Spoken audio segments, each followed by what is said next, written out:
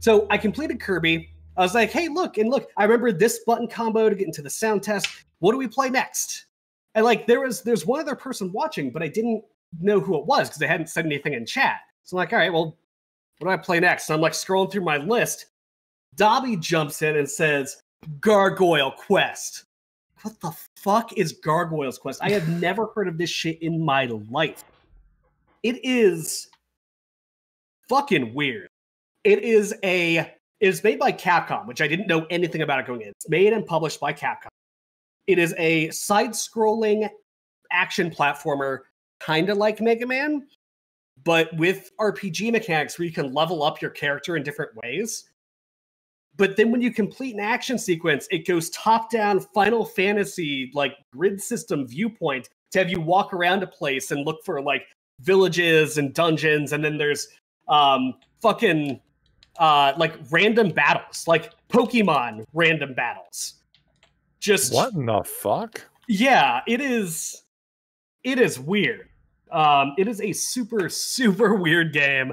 It is really, really good. It is excellent. Is it? It is completely original. I have never played it before. It feels really good. The translation is god-awful, like most games that came from Japan during that time. But it's really good. The gameplay is fantastic. It is weird. It's unique. By doing like the cool little RPG things, like, you know, running around in a village and looking inside of random chests and pots and taking stuff from villagers, because you can. You'll upgrade your dude, which helps you during the action sequence.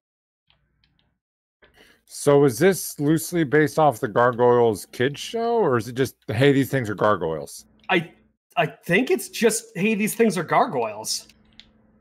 Okay. Apparently there's a couple of them too. Like I was looking earlier today, there's like Gargoyles Quest 2, there might have been a third one.